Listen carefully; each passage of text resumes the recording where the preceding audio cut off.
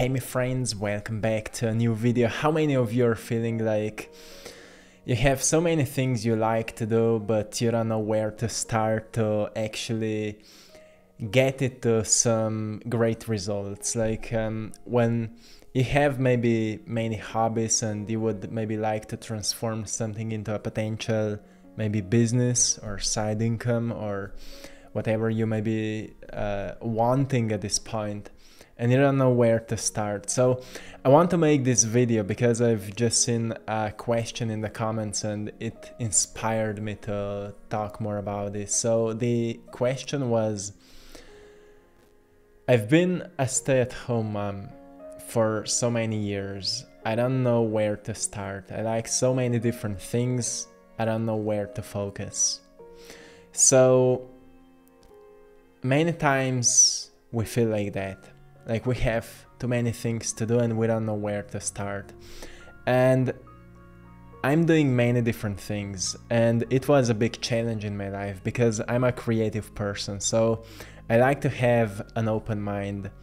In the past, I was avoiding certain structures and routines because it kind of drove me away from being open and creative until I found the middle way. So what I've learned is that whatever we want to take to the next level, we first need to learn to take care of ourselves. Like if we don't have a good start of the day, which means that we prepare our minds for the day, we prepare our bodies for the day, it will be hard to focus on anything. So when we actually start our day, we'll find many things to do. We have to take care of our families and other responsibilities, and then we have maybe certain hobbies that we would actually like to take them to the next level, and we don't know where to start. Well, when we actually start a day with a great self-care, like for me, I start a day with a good meditation. It's definitely from 30 minutes to 1 hour, so I wake up early. And then I do a workout. I go into the gym, I do a workout, and after that I start working on whatever I had prioritized for that day. So I've learned that if I really start my day with firstly a good self-care, I feel really charged when I start working. When I come to my studio and I start creating, I feel really charged, and it changed so much. So if you're not so familiar to this kind of morning routines, it may be a bit challenging at the beginning, but with any routine it's the same way. You start, it's a bit messy at the beginning, maybe a bit confusing at the start, like what am I doing? Maybe you don't feel confident in that because it's something new, but when you start building a momentum, you become better at it. But what happens, you soon, if not immediately, you start to feel the feedback of the change you've created in that first beginning of a day. And when you start seeing that feedback, you notice, oh, I have more energy, I feel much better because I've done something for myself. I feel like, oh, I've moved my body, I did a good workout, I feel like I'm doing something great. Day hasn't even started and I already feel really great. What happens, the dopamine level and serotonin level in the brain rises, which makes us more focused, more alert, and with that greater focus and alertness, we start to feel like being in the peak state. And in that peak state, we look at our day and it's easy to set up certain goals and things we have to do and prioritize, like, oh, this is what I like to do, this is what I like to do, this is what I have to do. And then we prioritize everything. This is what's the most important, this is the second importance, the third one, the fourth one, and so on. And we do those things. And what we can do today, we do it tomorrow. We make some plans. This is what helped me, because, you know, as I'm making my artwork and then I'm making videos out of that, out of these paintings, and there's already a lot of work filming and, you know, producing everything, a lot of that. And then, you know, making messages and finding topics and finding the right titles, and, you know, there's a lot of different things to do. But through the time we create a certain system that works for us, as I've created a system that works for me now. When people say to me, whoa, making daily videos, it's a lot, I say it's actually really easy. You know, when you create a system that works for you, it's easy. It's not easy if you don't create a system that works for you. That's why we find systems all around us in nature.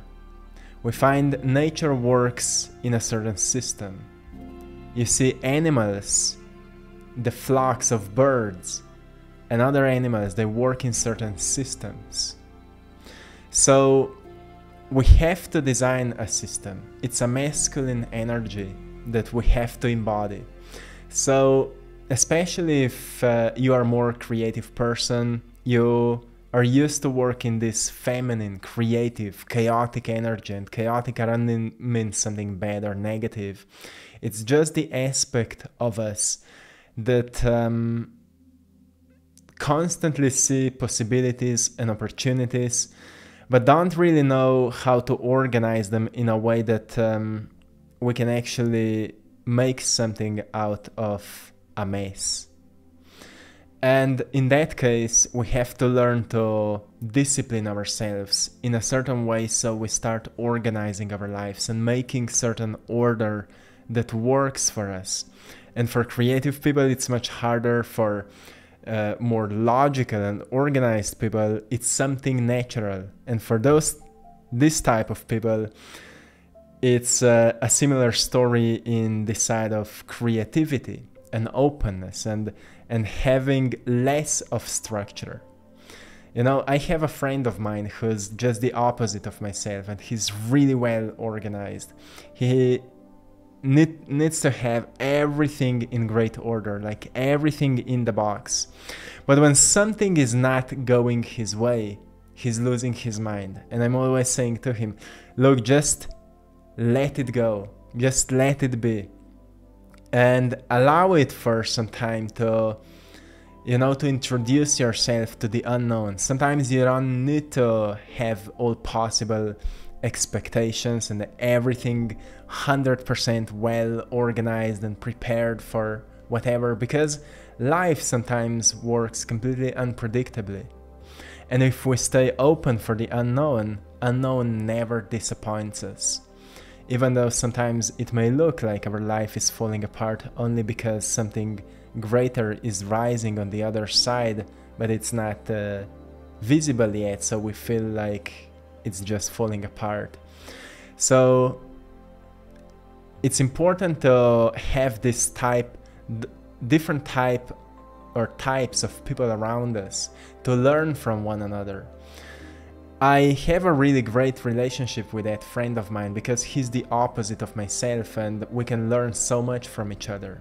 I'm learning from him how to organize my life, and he's learning from me how to be more open and a bit more creative, how to get into the flow state.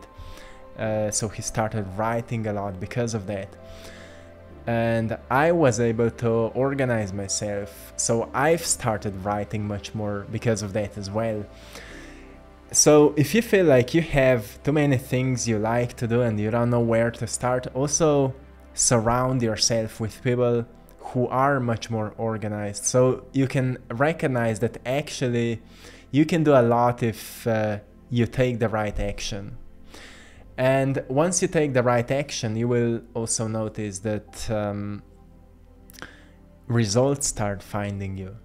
People that don't experience any results is because they're constantly jumping from one thing to another. Like if I would start working on a painting tomorrow and the next day I would get a new idea and I would start working on that new idea, and I would not finish it, and again I would get a new idea and I would start working on that new idea and I would not finish it, my life would become messy and I would not make any videos. So I would not start anywhere, and you would never know for myself. You would never come across my videos because there would be no videos, right? So when we start something, it's our responsibility to finish it. That's our responsibility. When we open certain doors, it's our responsibility then to step through them or close them and say, okay, it's not for me. But when you say it's not for me, you are saying no to growth. You're saying no to evolution. And when you say no to growth, you say yes to staying the same. But it's a life of stuckness because nature doesn't support staying the same. It will push you to change and to grow. And that feels unpleasant, that feels challenging, because usually it happens the way that something that we consider as negative happens, only so we make few new steps forward. So if you're a person that doesn't know where to start, like you have too many things to do and you don't know where to start, well, make a plan and start, and whatever you start, also finish it. It's the greatest possible advice. Whatever you start, also finish it. Nowadays, many people are talking about ADHD. Having this type of brain that is hard for you to focus. And often people then fall into this state of using it as an excuse, like, oh, my life is messy because I have this ADHD. But whatever type of brain you have, you're not defined by that. You have this type of brain because you've been through something in the past, and your body has evolved out of bodies of your parents and your ancestors. So whatever you got and whatever you've made out of it, it's still not something to be defined by. It's, you know, like a sculpture. A great artist would never look at the rock as the rock. A great artist would already see a formed structure in the rock, and therefore he will start working and shaping that rock until he finally creates what he had seen in his mind. That's how we should look at our bodies and our brain and our heart and everything we are carrying around. You know, when our lives are more messy and we have a lot of things to do, we may blame, oh, I have ADHD, it's hard for me to focus, so I'm less organized and so on. Well, it just means you're a victim of your brain. Sure, you can find it as a great explanation how your brain uniquely works, so then you can adapt your lifestyle to work on your weaknesses and maybe actually find a job that suits you more. Because if you're less organized, it means you're more creative. It's not just, oh, because I'm like that, I'm more negative than positive. It's just that you're doing too many things that are not really feeding your potentials. And if you would do more things that are feeding your potentials, like maybe more creative work, you will notice that you will have more energy and more enthusiasm than to work on your weaknesses and to find someone who can help you on that. So don't fall into this trap of being defined by something you've heard only so you can stay the same as you are. The thing is that we're living in a time where there's more information that we can comprehend. So it's easy to be a victim of certain labels that we've heard, just so we find reasons why not to work on ourselves.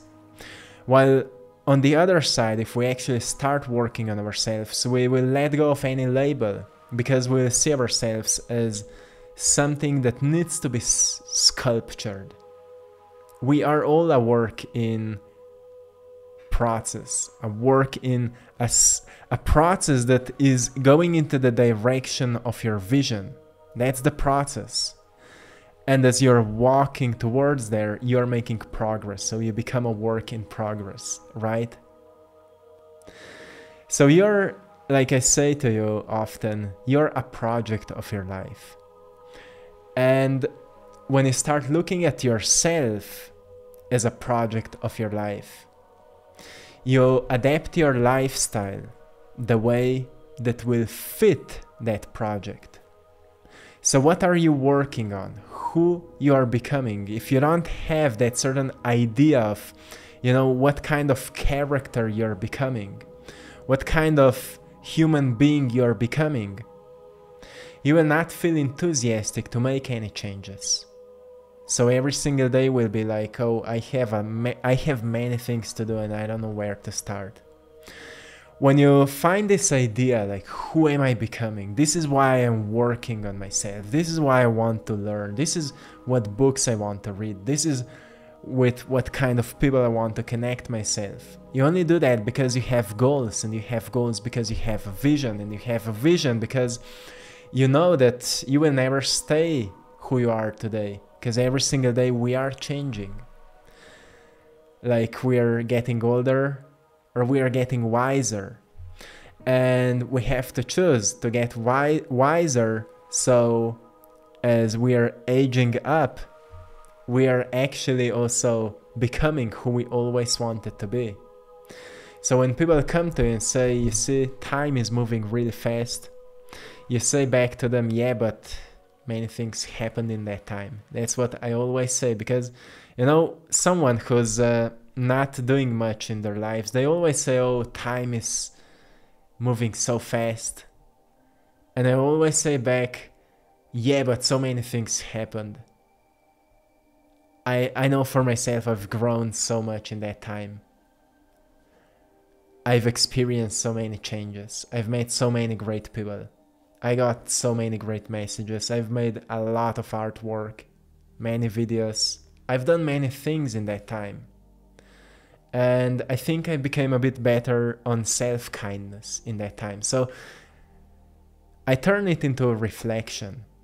Because if we only look at how much time is passing by, we may miss what actually happened in all that time, right?